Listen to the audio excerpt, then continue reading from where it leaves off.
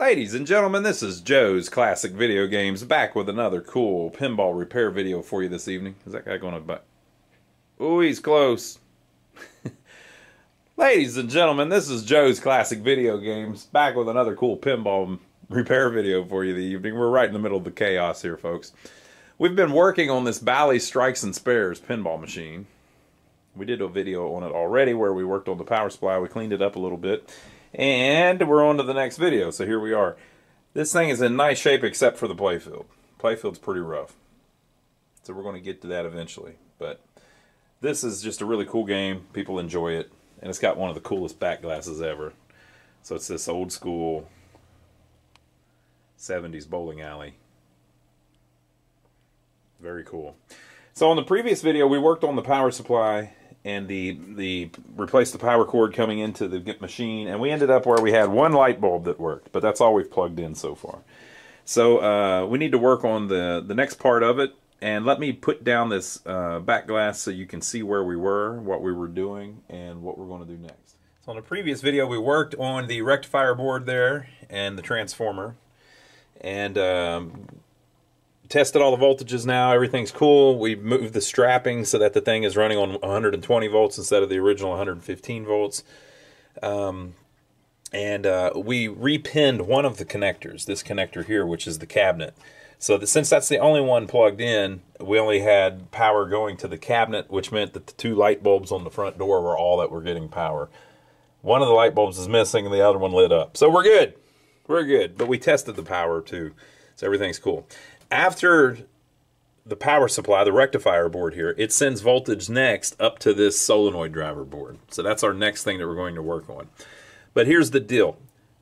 It had a fuse blown or missing on this rectifier board. That is the fuse that is responsible for the 12 volts that runs up to the solenoid driver board.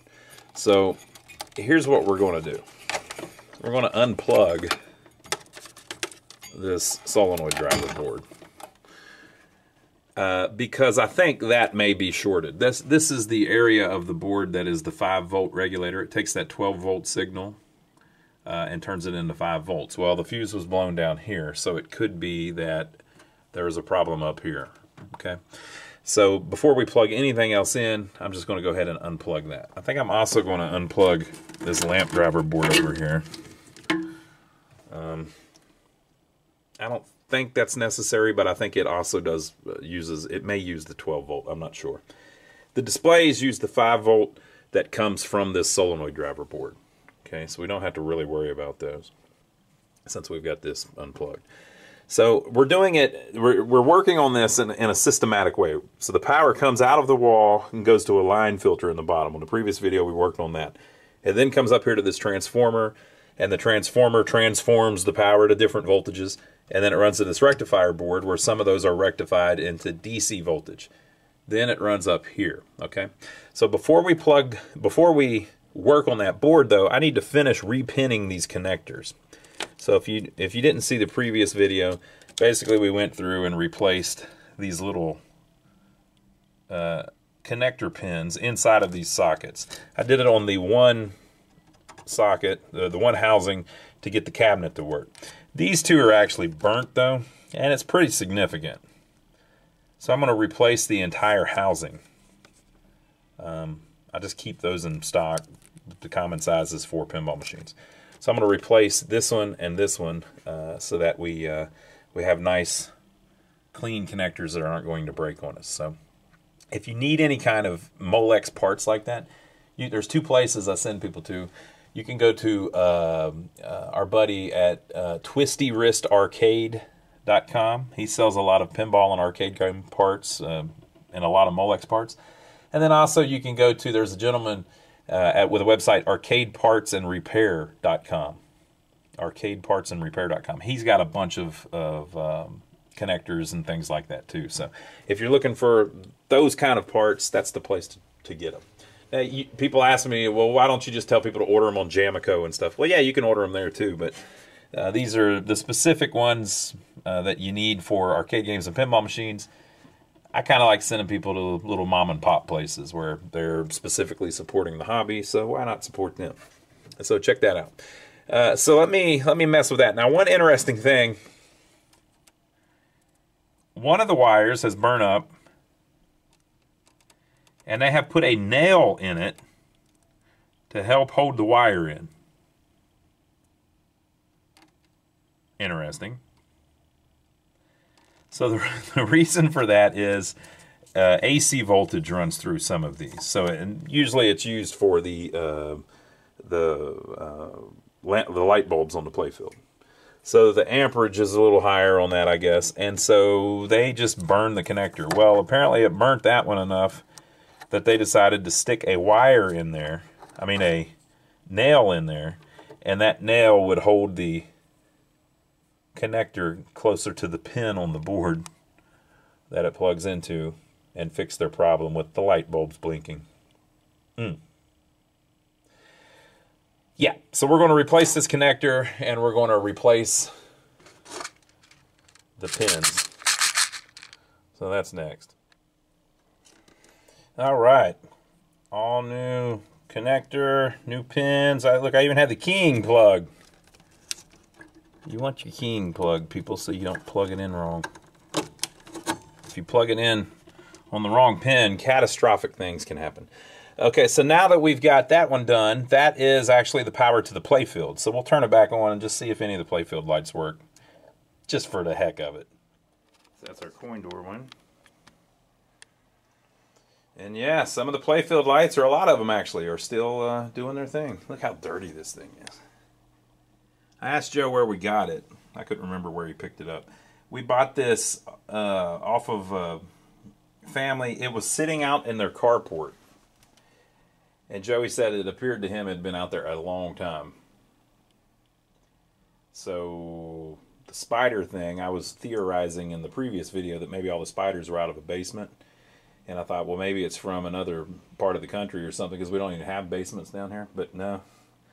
Apparently it was just out in their carport. So it's starting to cooperate. We're slowly bringing it back. The back glass is still dead. So next we need to do that big long connector. Repinned all three of them. Put the cage back on so that you can't easily touch those connections on the transformer. And that gave us our back box lights. Of course, it's so light out you can't really tell. Days go by, people. So next up, I'm going to replace all of those light bulbs with new ones. And then finally, we'll be ready to mess with our solenoid board. All right, folks, here is the solenoid driver board. And so I'm going to unplug this. Whoop. If you remember in the previous video, the fuse that goes to the 12 volt was missing. So I don't know for sure that it was blown. It was just missing. There wasn't anything wrong with the rectifier board other than we needed to service it, but there was nothing shorted on it. So that 12 volt supply, it comes up to this solenoid driver board in the top right hand corner of the cabinet. Runs in on this connector, and then it goes to this voltage regulator here. And so if this voltage regulator was shorted, that could have been what blew the fuse, if in fact the fuse was blown. So this is a 78H05. 78H05. The H is significant. A 7805, 7805 is, I think, 1 amp, and a 78H05 is like 5 amp. So it's completely different. So we're going to test this and see if it seems shorted. So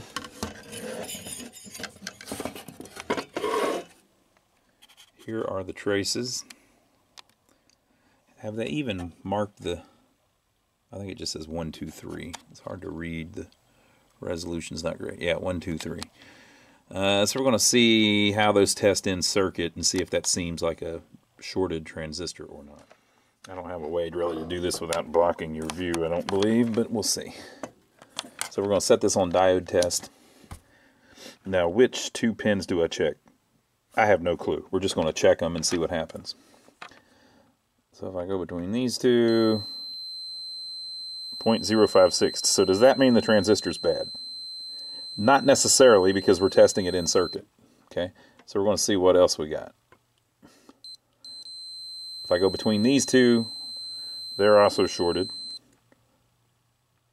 If I go between these two, it's a dead short. Right? So we can pretty confidently say that transistor's probably shorted all to crap. It could be something on the board that is shorted and making this appear to be shorted, but whatever's going on, whatsoever it is, it's blowing the fuse on the rectifier board. So that's definitely a problem. Okay, so the next thing I'm going to do is I'm going to take that sucker out of there, and then we'll test it out of circuit. All right, so let me show you a good little trick. So this is the offending transistor.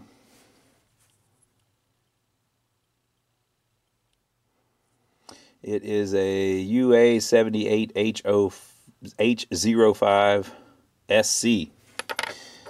So when I test it between pins 1 and pins 2, you shouldn't really do it while you're touching it, but it'll work for display purposes. These two pins are shorted together. Okay, so it's bad. But here's the trick. Now that we've removed it, let's recheck the board, right? This will help us understand if there's something in the board that's messed up too. So see the 0.057, that's not necessarily a short.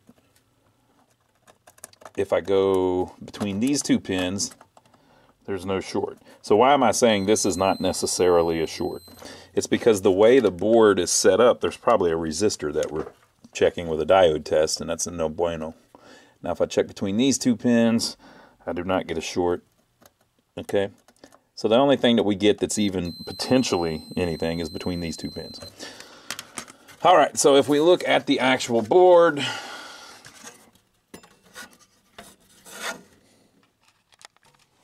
these two are giving us a low reading, like a short 0.057. But look, this trace comes over to here. This trace comes over to here. That sure looks like that's probably a resistor between them. And it is. You can even see the traces from the top. So this trace and this trace are connected by a resistor. So you can't test that connection in circuit. But we can certainly see if this pin and this pin are still connected, and they're not. So the only thing shorting them together is this shorted transistor. So what's the trick? So the trick is basically if you're testing something in circuit and it's shorted, once you remove the part and then test it and confirm that it's bad, go ahead and test the board with nothing in it and see if you still have the same problem. So the connection between here and here is no longer there, and the connection between there and there is no longer there. So there's no other short on the board. It was just that transistor.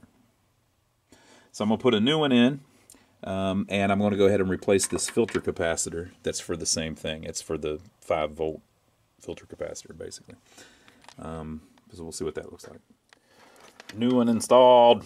Let's see what happens.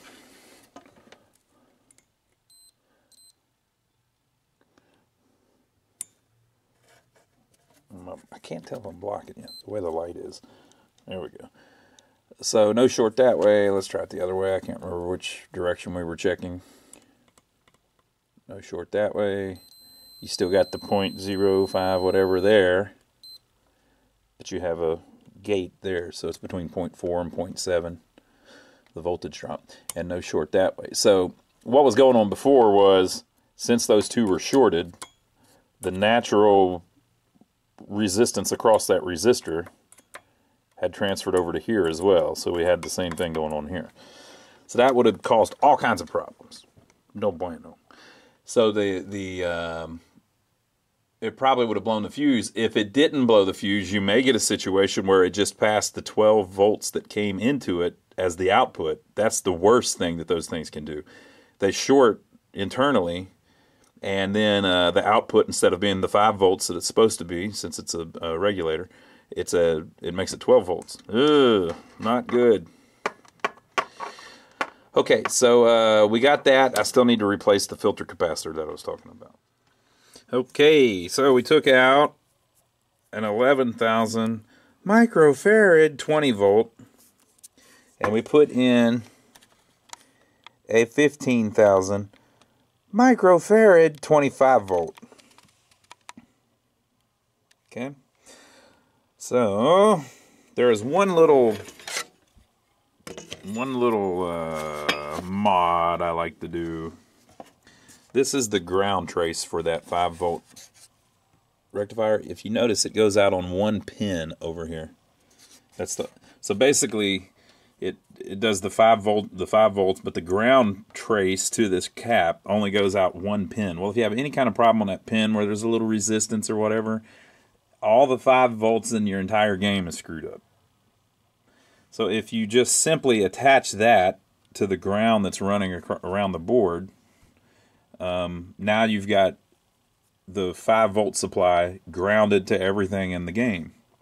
When it runs out this pin, it goes down to the transformer and it is grounded there. And so the ground is all tied together at the transformer. But if you tie it together at this board as well, it gives you like 5 different paths back to the transformer. It just makes everything much more rock steady. You're basically trying to reduce the propensity for that thing to start floating and get to where ground is not ground. Ground is 0.5 or something like that, right? So we're just tying all of our grounds together. So that's what we're going to do. So we're going to connect this trace to this trace, which is the ground trace on the board. And then everywhere there's a ground, it's also connected to that. So it works good. So you just scrape back a little bit of the solder mask, jump some solder from the pin to there. Bam, there you are. Easy peasy. We're going to do the same thing on the display ground. So this cap up here, this is the filter cap for the display voltages. This whole section is the display voltages. It has the same problem. The ground runs out on one line back to the power supply, the rectifier board, where it's connected to all the other grounds. But if that line gets flaky at all, you're going to have problems with your displays. So if you tie that line, that ground, to this ground that runs around the board, no more problem. So the grounds are all tied together at the power supply, and then they move up on separate lines up to the solenoid driver board. Well, if any of those lines get a little resistance on the connector or anything, you get all kinds of problems. So let's say that the ground is carried up on the display voltage pin and then runs over to this filter cap, blah, blah, blah. And then let's say that that connection gets tenuous, right? Well, if I've got a jumper to this other ground, then the pin that's running the ground up for the 5 volt, the voltage can use that as a ground, you know. So basically you're just tying the things that are tied together at the rectifier board. You're also tying them together at the solenoid board. Works great. So that's what we're doing. Okay, so I'm going to do the same thing. I'm going to scratch back a little bit of the trace there and then jump a wire from here to there. Easy peasy. Now, why didn't we replace that capacitor? It's because usually it doesn't need replaced. If you replace it, if you have problems with it, what you'll see is you'll get a little shimmy in your display voltage, like your display image on your displays. It'll do this a little bit, and that's a sign that needs replaced. So if that goes bad, that's what happens. It's not the end of the world. If this goes bad, all of the 5 volt supply for all of the IC chips in the entire game, including the MPU that runs everything, get this going on the voltage running everything. It's not good, especially whenever you have, like these chips, for instance, controlling all the solenoids, you know. So you've got a pop bumper, or what's a good one? Well, you got a kicker. I guess it's the same as the pop bumpers.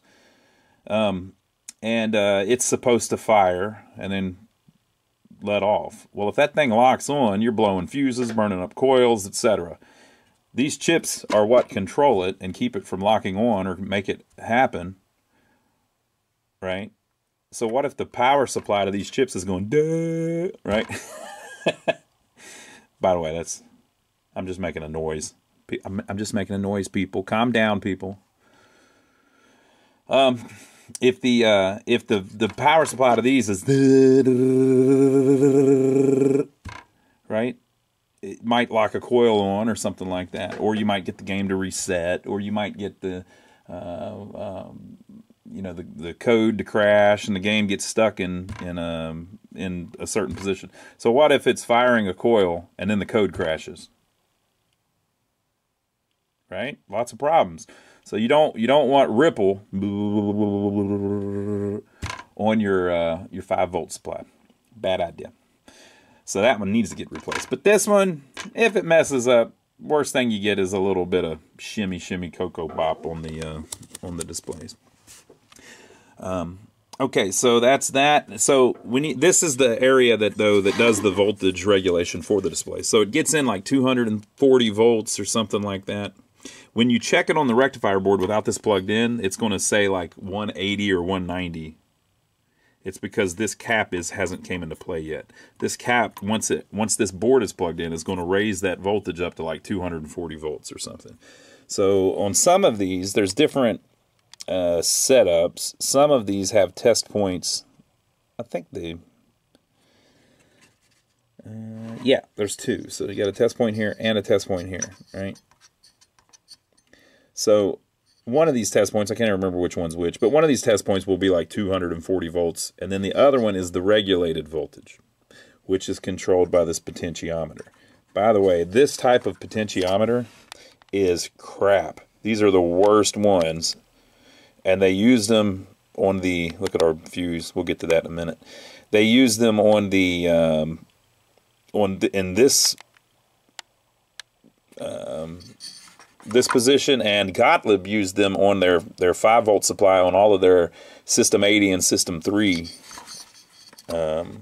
games. So this thing, they will go bad. And what happens is they go open, they just get dirty inside, and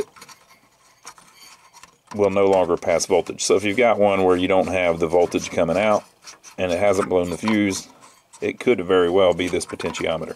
This one feels pretty tight, so I'm not too worried about it. But we need to test this transistor and this transistor, or I guess it's a voltage regulator again. 2N3440. Okay. You don't usually have a lot of trouble out of this one as well. You don't usually have a lot of trouble out of them, but sometimes you will. If they have failed, usually it will blow the fuse. Now, why is this like this? It's because there's several different types of fuses. Someone has put one that's slightly too big, physically large, in a fuse holder meant to hold a smaller one. So let me pop that out and see what the deal is. So there's the fuse. I can't quite read it. Whoa, too close. We got to back out. Abandon. So it's supposed to be 1/4 amp, I think, and there is a 1 and a 4.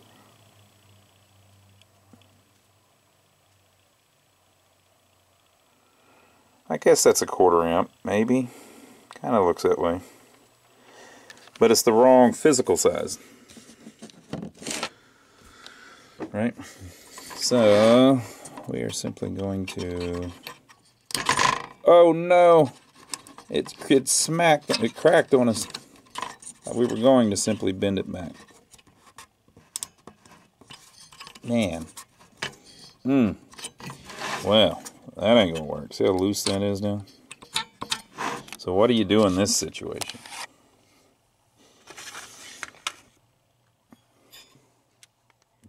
Yeah, come on, people. People, did you really think I didn't have a nut? Come on, people. I do this all the time. I had this problem before, people. Come on now. Of course I've got replace. You think I'm going to replace both? I'm not going to... People, that one's fine. I'm not going to replace both of them. Think I'm just going to waste them? You don't get that many if you just waste them. Come on now, people. Come on now. We don't have to replace both of them. Come on. The people that run the world have decided to torment us by making fuses that are just slightly the wrong size. So that's the one that they shoehorned in. By the way, that is not like the typical cartridge one that you see. that is.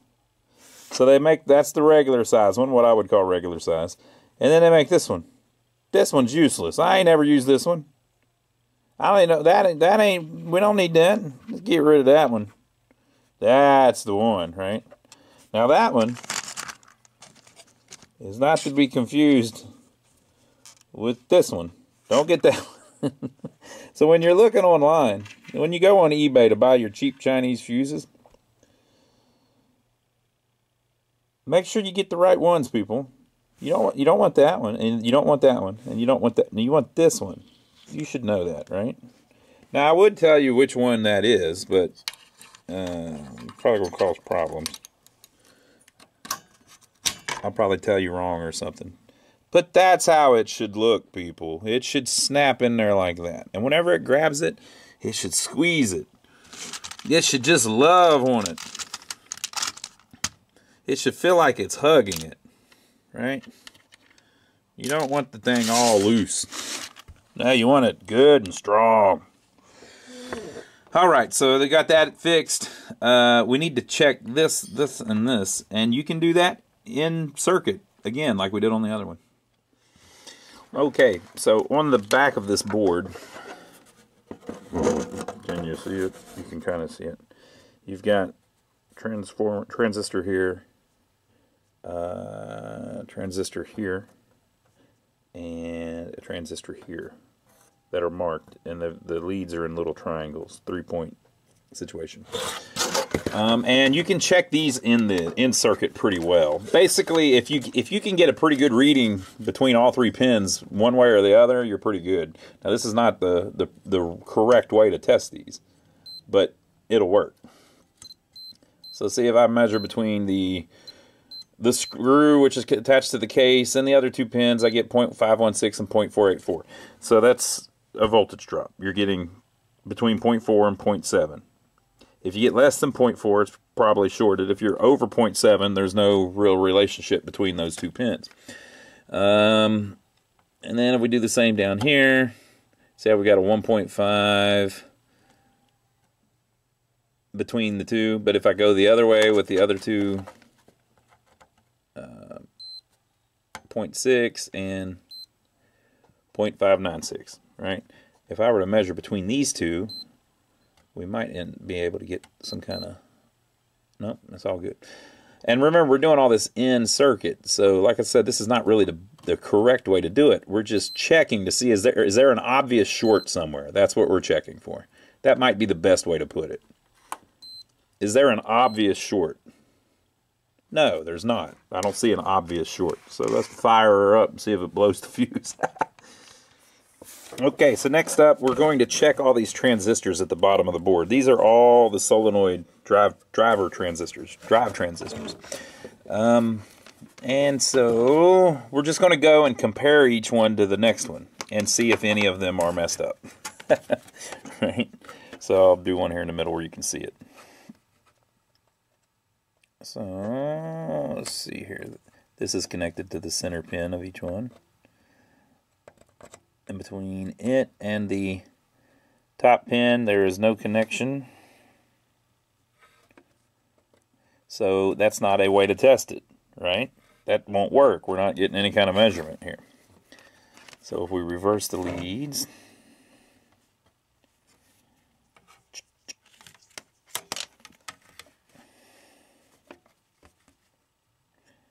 between the middle pin and the top pin, whoa, 0.537. Middle pin and the bottom pin, 0.511. So that seems right. So we'll do the one next to it. 0.539, 0.522. So you see what you seem to be getting on each one of them, right? Well, if you keep going along and you find one that's like doing something like that, well, it's shorted, right? I just did that by touching the same thing. But you can go through and just check each one.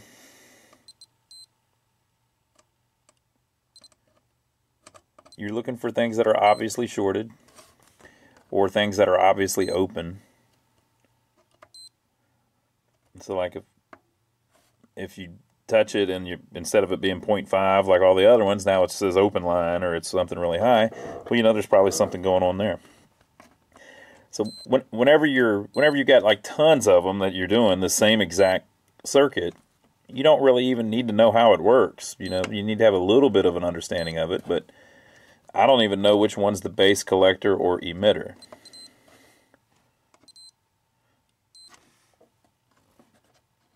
So we're just going through looking for something that's not working right. So why do I have this pin on that little resistor there instead of, or the cap or whatever that is, instead of the actual leg? Well, you could do it either way, but anytime you can check something farther down the trace, it's better. So for instance, if I'm checking here, well, that's also checking the solder to the transistor, right? If I'm touching here, I'm touching the actual pin on the transistor. But it's better to know if the transistor is in the board properly too. So I'm checking through a trace to the transistor, and then if I were to check up, these are actually connected. See, they're all, the bottom ones are all connected. Check over to here. Well, I'm checking through the trace on the board. You know, that tells me that it's soldered in well. And then instead of checking on that pin, if I'm checking on the trace up here, that tells me that pin's soldered in well. So anytime you're checking a component, it's better if you can do it at least easily to check from traces instead of checking right on the actual component. So anyway, I'm going to go through, check all of those, and see if any of them are bad, need replaced. So they all tested fine, so there's no obvious thing wrong with them. They still could be messed up, but it doesn't seem that way. Sometimes when you start trying to run voltage through things, though, it doesn't like it. We're just testing it with a multimeter. So the last thing that we're going to do is we're going to resolder, put new fresh solder on all of these pins that connect all of these to everything. I gotta say though, this one's in decent shape. So you're looking for cracks around the actual pin. This top one, if you look down at the base of it, it does seem to have some cracks on it.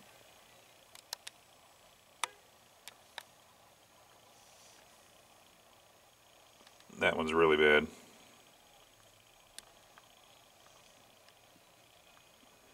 Look at it. Ugh. I thought those people were coming in. They were not. That end's not that bad. It's usually when you get down to the end of the connectors. Yeah, that one's pretty bad. And then you see somebody seems to have put a little solder on that one at some point. That end's not that bad.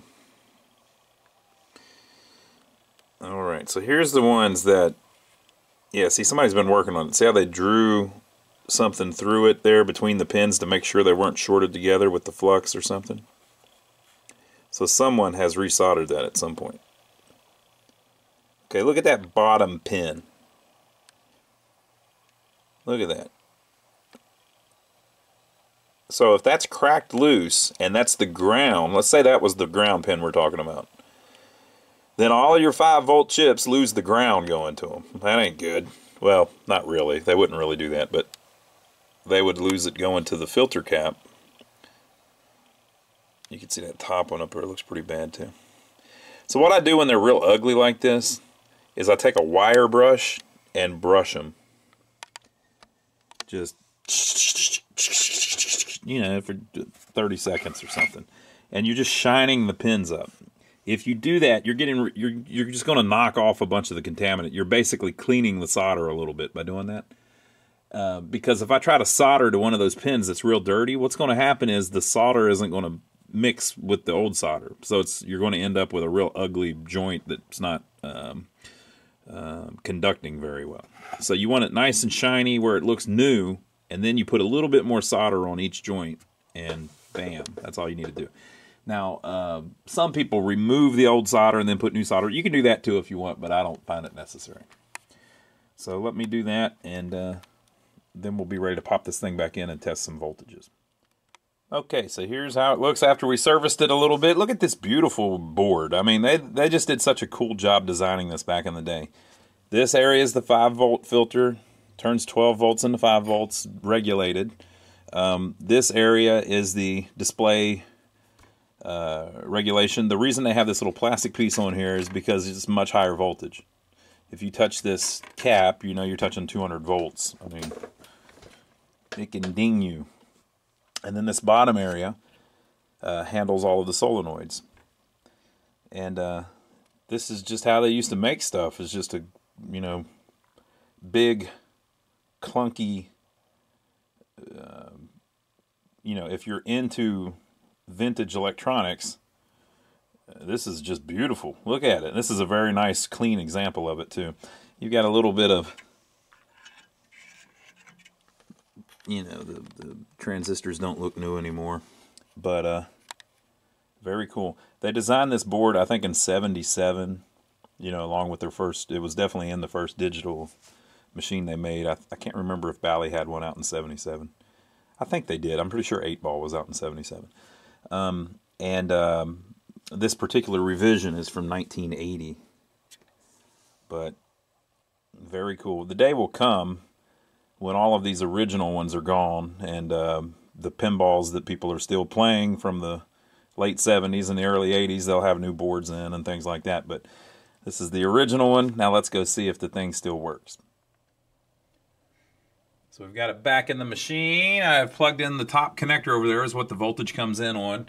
We still have the lamp driver board disconnected, and the MPU, of course, is not even in it. So we're going to see if it, what it do. So it appears that with that voltage regulator shorted, that it was blowing the fuse down there. So we're going to see if it blows the fuse when we turn it on, or if everything looks all right. So this is literally a smoke test. When people say a smoke test, they literally mean you're looking to see if anything catches on fire. That's literally what that means. And, you know, people say, you know, the joke is, oh, the chip let out the magic smoke. They're serious. I mean, the thing literally could catch on fire. So that's what you're looking for. So we're going to turn it on, see if anything crazy happens, like a fuse blow, something starts smoking. If it does, we'll turn it right back off. Another thing people will do that I've mentioned in a few videos is, now on this one we don't have the MPU in, but they'll turn it on and then look over here at the light bulbs. Oh, are the lights on? Completely oblivious to whether or not the freaking power supply is catching on fire that you just worked on, right? So when you turn it on, you want to look back this way.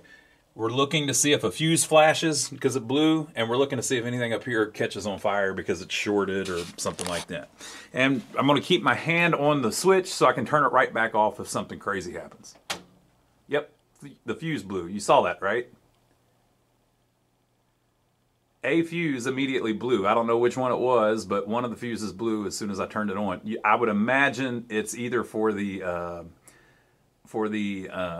display voltages, or it's for that 5 volt that we were talking about. So with the fuse blown, I don't see anything smoking or anything like that, so we can leave it on. Whoa. There's something fried on us. I can't tell just by looking at it. Whoa. So let's see what we've got. We'll check the high voltage display first. This is kind of tricky. This is not the greatest setup. Yeah, I think it was it. Okay. So let's see what we've got over here. If I can, it doesn't help that it's dark in there. All right, so we do still have our 12 volt. Now I keep calling it 12 volt. As you can see, it's unregulated, so it's actually 16 volts. But coming out of that transistor is 5.09 volts. Now you may say, well, how, if it's supposed to have 12 but 16's going in, how does it have 5 coming out like it's supposed to? It's just what it does. The thing is designed so that you can send like 40 volts into it. It's something like that, like 40 volts, and it will still send out 5 volts. It's just the design of the thing. Okay. So we've got our 5 volts, but we had something happen over here with the displays. Now, unfortunately, we've got all 5 of the displays plugged in. It could be that one of the displays is shorted. So we'll have to think about that. Okay, so I'm going to turn it back off and then unplug all 5 displays, confirm that fuse blew. Now, we also have the slight chance that it was underfused. These display voltages, the fuses for them are not much. They're very, it's like, this one up here is like a 1/4 amp or something, and the one down here is like 0.8 of an amp or something like that. So I'm gonna turn it off, pull that fuse out, confirm that it's blown, and then we'll go from there. Okay, folks, so I can't find anything on that solenoid driver board that is shorted or anything. Similarly, I can't find anything on the power supply that's shorted. However, these 4 diodes here are what create that voltage, that rectify that voltage, and they were pretty pathetic looking, right? And there was one that had been replaced already. All of that looked kind of janky, so I just went ahead and replaced them and put 4 new 1N4007. Is that correct? 1N4007 rectifying diodes in it. So we've got 4 brand new ones. Now, why would I guess that that's the problem? I think I mentioned it earlier in this video. Sometimes when you start running juice through something, it's got problems. So this was actually the voltage was fine with nothing else plugged in. But then we plug that in, and it's taking that voltage and rectifying it down, regulating it down. So this is rectifying it, which is turning AC to DC.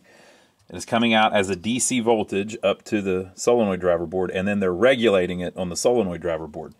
The fuse on there is not blowing. The fuse back here is blowing. So I'm just kind of taking an educated guess that it's this.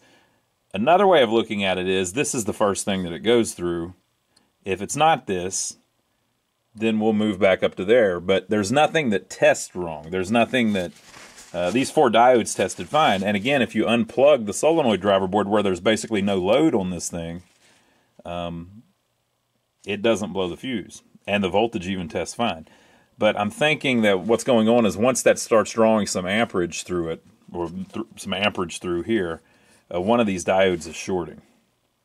So I went ahead and replaced them, and I think that's going to fix it. But we'll see. All right, so we are not blowing fuses. Our new diodes did the trick.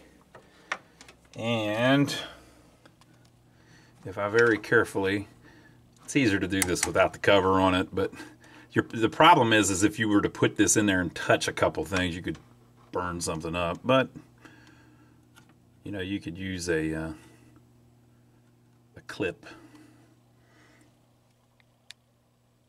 Bam! That's where you want it.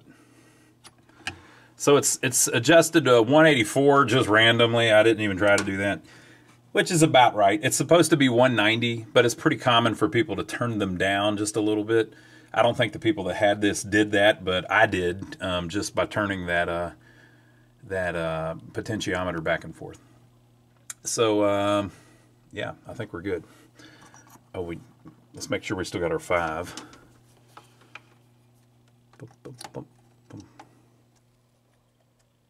5.1, perfect. Perfect. There's another voltage down here. That is like the voltage that runs the... basically, you get 5 all over the board. It's basically it's running these chips. So anyway, I think we're good with that. I think the last thing I'll do is turn it back off and plug these 5 displays in just to make sure with that load on it that it doesn't blow any fuses. But you saw what happened there, right? Just to summarize, the power supply tested fine. The voltages were even all there. But as soon as you plugged this in, you were blowing the fuse down here. It was because it was just pulling too amperage through, and once it started doing that one of the diodes must have been breaking down and shorting. So there was nothing wrong with this board, even though when you plug this board in, that's what created the issue. It was just a weak powertrain. So, cool. All right, so I'm going to plug those in, and then we'll turn it back on and make sure it doesn't blow any fuses there. All right, smoke test. Okay, I don't see any smoke. You see any smoke? Usually takes about 3 seconds. Do not see any smoke. Now, interesting, on these old plasma displays, there's no signal going to them. The MPU is not there. But if you look carefully on a lot of them, you can see a little orange glow in there. That's from your high voltage that we just fixed. That's the fuse that was blowing. So we have 3, 4, 5 displays. All have the little glow in them. Okay, let's turn off the lights so we can see it a little better.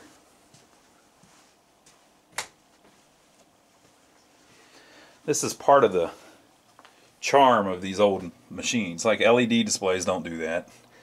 It's nothing important. Who cares that it's got a little glow on it, right? But it just is what it is. Do you understand what I'm saying? Like, part of this thing being from the 70s is that's one of the little idiosyncrasies of a 70s Bally pinball. The plasma displays have this little orange glow to them even whenever they're not displaying anything. So it's just cool. I was talking about that on a what was the one the other day? Oh, we had an EM where the lights were blinking on and off, and it had blinking bulbs installed, and there's a little click that you hear every time it does that. Click, tink, tink, tink, tink, tink, tink, tink, and it's just a sound that no one would ever reproduce if you made a modern equivalent, or if you have a machine that has LEDs in it. It doesn't sound the same. It's just a little difference. It doesn't mean that it sounds worse or anything. It's just different. So, like, LED displays look awesome, and I use them all the time. It's hard to have an original set of plasmas that are in good enough shape anymore that you can still use them. Hopefully these 5 will be fine, but if they aren't, we'll have to put LED displays in them. And they look good. It's a good product. You don't even need that whole 190 volt supply that we were just messing with. You don't even have to have it with the LED displays. So the LED displays are great, but they're not 1978 or whatever this is. You know? And one of the things that's different is just something small like that. There's a little orange glow inside of it from the high voltage. Now, why does that even matter? I'm just saying that's a way you can tell if you're getting your high voltage to the displays. But it's just little things like that. It's nice having one of these that's got a lot of original stuff in it. Now, with that said, we don't even have the MPU, so we're going to put a brand new MPU in it. And we're going to do that next time, because this video is pretty long. Now, it may seem like we didn't get much done, but we actually did. We got a lot done. We figured out that the power supply, ultimately, still had an issue with it, and we fixed it. The solenoid driver board, remember the 5 volt regulator was shorted, and now it's not. It's working properly. It was blowing a fuse as well, but not anymore. We checked all of the solenoid drives. We know all of those seem to be all right. And then we fixed the issue with the displays, the display voltage. We fixed the issue with all of the connectors on the board. So when we're working on the next little bit of stuff, namely the MPU and the displays, we know that the power supply is nice and solid because we've already been through it. If you come in and you just kind of scatterbrained work on this stuff, so, man, the game won't come up. I'll bet there's something wrong with that MPU. Let me take that out and mess with it. And I'll put a new one in. Just pop a new one in. Yeah, you might get the thing running, but how well is it going to run? How long is it going to run? This one's going to be rock solid whenever we get it done because we've been through the power supply. Every little bit of it. Messed with every bit of it and then took it back out and did it again. There's like 10 screws in that thing. It ain't fun, but if it needs to be done, it needs to be done. And then the solenoid driver board, we've been through every little thing on that. You know? We know that it's right. So it's nice and solid. It's going to be reliable. they make new solenoid driver boards. They make new rectifier boards, but they solder in all those wires. They don't. I think there's a company now that makes the transformer and the rectifier board, but it's like $350 or something. But I'm glad they make it in case you need it. So, you know, I'm just saying, take your time, work through it, and do it in an orderly manner. Not because I'm a neat freak, I'm not, but because it just makes sense and you're going to end up with a better product in the end. So, another thing we're not doing is we haven't even touched the playfield yet. Because who cares about the playfield if the thing won't even run, right? Come on. Come on. It reminds me of Christine, the movie Christine, whenever he was, you know, Christine was Christining itself. And the guy that works at the, or the guy that owned the car shop or whatever, the garage, was saying, look at this idiot kid. He's putting a brand new windshield wiper on a cracked windshield. You know, and then, of course, later, they said that because Christine later was going to fix the windshield herself, right? But that's a good point. You know, you're putting lipstick on a pig. If there's something, if the fundamentals of it aren't right, don't worry about whether or not one of the light bulbs doesn't work or anything till you get to that point. So I like working from them from the wall to the line filter to the transformer to the rectifier board to the solenoid board, and we have done all of that. Now we're up to the MPU, so next time we'll pop one of those in there. It'll be a brand new one. We'll read over the instructions a little bit and throw it in. Alltech makes those, and they're great little boards. So I hope you enjoyed the video. Leave your comments down below. Make sure to give us a thumbs up for taking the trouble to film it for you. We didn't have to do that, people. I had somebody a while back say, you shouldn't say that. Oh, you know, you're making money off of the ads in the video. People, I am not getting rich off of the ads in the videos, okay? We do okay. I'm not saying that we don't make any money off of it, but believe me when I say I did not have to film this. I like doing it, though. I like all of you cool people out there on YouTube. You're some beautiful people. I was just talking to someone who emailed us, Monica and Tony from Australia, Melbourne, Australia. And Monica was telling me that Tony watches all of the pinball repair videos, and he's got about a dozen of them himself, and he's all into pinball. Right on, brother. Boy, you got a lot of Chicago in your house. That's pretty cool. So we appreciate everybody watching all around the world. We're up to usually we get about 4,000 or 5,000 views per video. So we appreciate that. So if you want to help us get even more views, that's why I tell you to give us a thumbs up. Whenever you do that, it helps the algorithm. YouTube says, oh, hey, look, everybody likes this video. Let's spread it around. And that reason they're doing that is not out of the goodness of their heart. They think they can make money on it. They think, well, if people like the video, we can play ads that they'll watch. Blah, blah, blah. And they don't even know that about half of y'all have ad blocker software anyway. I won't tell them if you don't. So we appreciate all of that. We will see you on the next video. I hope you enjoyed it. Next time we'll be putting an Alltech board in this beautiful game. It's starting to come back. I can see it already. It'll be no time before we're flipping.